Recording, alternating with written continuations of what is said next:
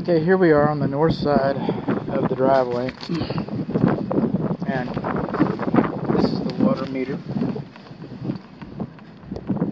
And if you can look inside of there, the dial, a little silver sprocket, it's a flow indicator. Some people call it a cheater wheel or a cheater pin. Call it what you want. That's very sensitive. If somebody was like to go wash their hands right now or something, it would just spin like crazy. Pass the water meter test. Here,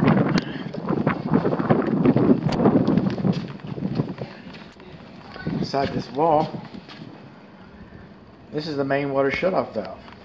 Now we do not have a pressure regulator here. It's just a normal water shutoff valve. Then with these valves, parallel is on and perpendicular is off. I just turned off all the water to the house.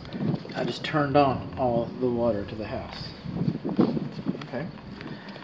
Now we're not looking for more than 80 psi. Alright.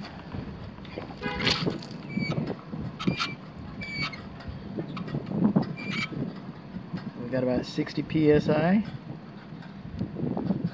It's a good thing. You're supposed to let it sit for a little while. Now, we ran the lawn sprinkler system for a long time. That's how we collected all this water, because we don't have drainage. If we look down here, we see it does eventually drain off a little bit, but that isn't nearly enough water considering what we do.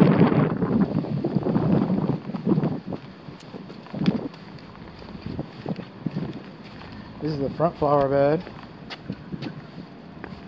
on the south side of the front porch, and these are your main sewer cleanouts.